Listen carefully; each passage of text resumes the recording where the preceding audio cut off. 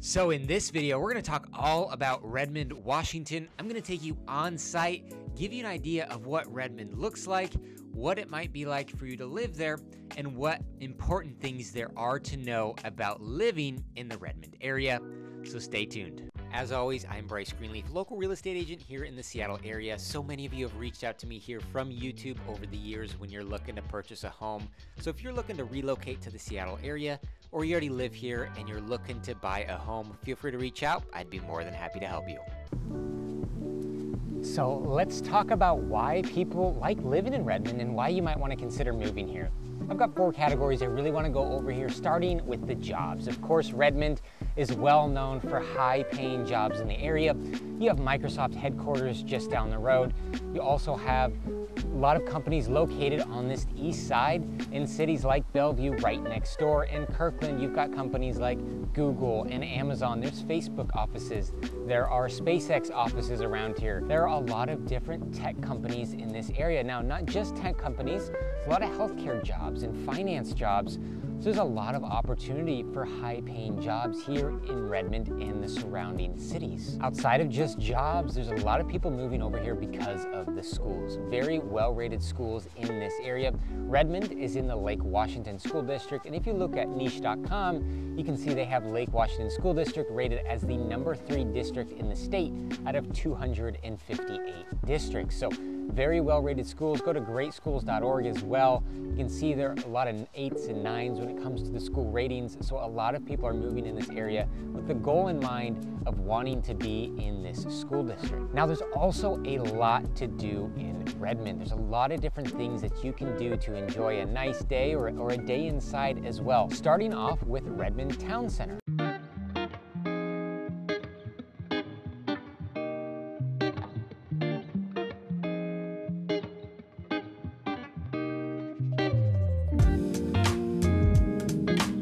So I'm here at Redmond Town Center. So this is really the central location of Redmond. All your shopping and restaurants, there's all sorts of stuff here at Redmond Town Center. Whether you want to grab lunch, grab coffee, go to a sit-down nice restaurant, grab a drink at the end of the day, hit one of the bars around here. There's a lot to do here around Redmond Town Center. Now, it's not as hustle and bustle and lively as maybe Bellevue is, so it's a little bit quieter, a little bit slower paced, but there's certainly a lot to do here around Redmond Town Center. Outside Redmond Town Center, you also have downtown or Old Town down here, where you have a lot more shops, restaurants. You have the downtown park here that I'm at, that they put right in the middle of the city for people to enjoy some green space and some events out here during the year.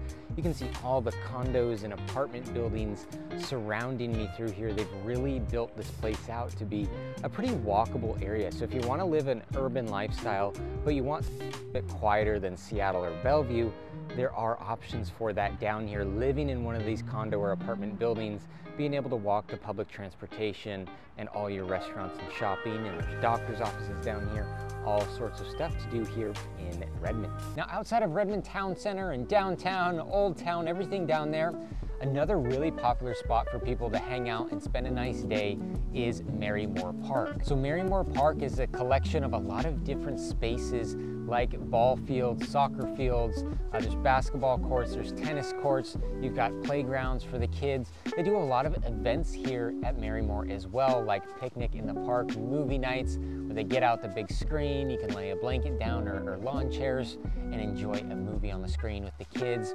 There's also a great off-leash dog park here at Marymore. This is my favorite off-leash dog park, probably in the entire Seattle metropolitan area. We've been here a number of times. We were taking our dogs here when I was a kid.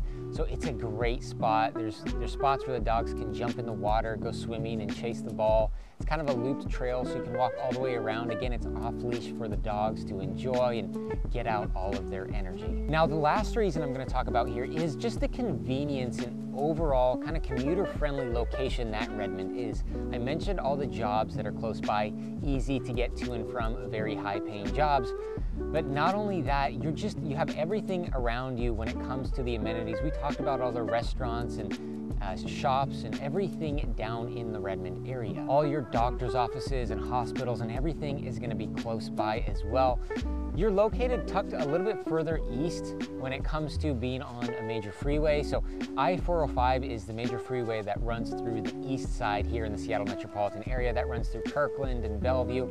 Redmond is set a little bit further east, so you've got to go back up through Kirkland to get to I-405, but it's not a bad drive, and it's nice that you're tucked back here, and it feels a little bit more quiet here in Redmond than it does in, say, a Bellevue, where you have all the hustle and bustle. Along with that, there's a light rail station coming here to Redmond, actually 2 different stops that are going to be coming to Redmond. Light rail is our train system, currently runs on the west side through Seattle, north and south, and they are bringing it over to the east side here, so it's going to hit Bellevue and it's going to hit Redmond as well. So for those that want to rely on public transportation or want to get to Bellevue and Seattle without having to drive their own car, that is going to be a great option for you to take advantage of. Now, when it comes to real estate in Redmond, I showed you downtown where all the condos are, so those are certainly options. Outside of that, with single-family homes, it is a more expensive area here because of the high-paying jobs, the great schools, all the amenities. It is more expensive to live here in Redmond. The median home price right now for a single-family home is about $1.4 million. So I want to show you a few different options in this area to give you an idea of what you're going to be able to get for your money here in Redmond. So let's jump over to the first house.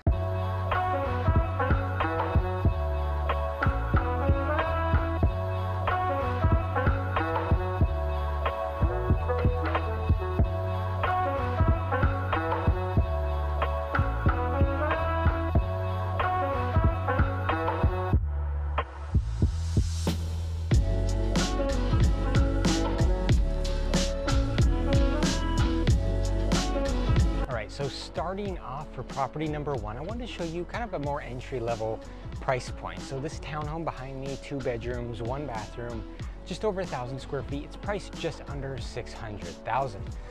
You can see that it's built in 2009, so it's got good finishes. It's certainly move-in ready. It's not a fixer-upper or anything like that. You could certainly make your upgrades if you wanted to, but it looks nice and clean and in a good spot. There's a lot of townhomes like this in the Redmond area. So if you're saying, hey, you know, 1.4 million for a single family home, I can't do that. If you don't need the big house, the yard, there's a lot of townhomes and condos in this area at a much more affordable point. So this will give you an idea of what that might look like.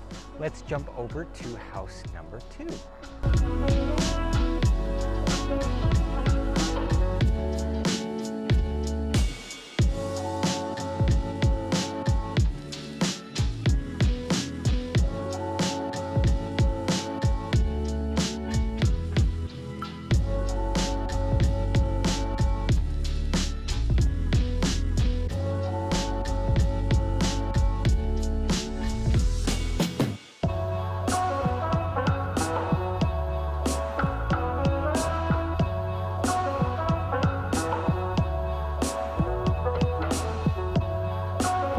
So house number 2 is just behind me here, 3 bedroom, 3,000 square feet.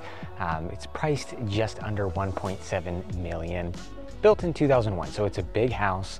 This is, of course, a lot closer to that median price point, over the median price point here in Redmond. It's, like I said, it's 3,000 square feet, so naturally it is gonna be a little bit more expensive. Now, this is the Redmond Ridge area, so it's further east from downtown. You're about 10-15 minutes to get into like the downtown Redmond area down there. But Redmond Ridge up here, there's a lot more newer homes up in this area over the last 20 years. This has really been built out. So there's a lot of communities like this that sprouted up after 2000 and the years since. So up here, you've got a SpaceX office. This is where that's located. So there's a lot of people that work over there that live in this area. And there's still a lot to do up here in Redmond Ridge. There's a lot of parks, there's golf, there's a lot of trails. So it's much more quiet in this area and really feels like suburbia, but it's a very, very pleasant area to be. So that's a good representation. You know, you're gonna spend in the mid 1 millions and up from there to be here in Redmond Ridge.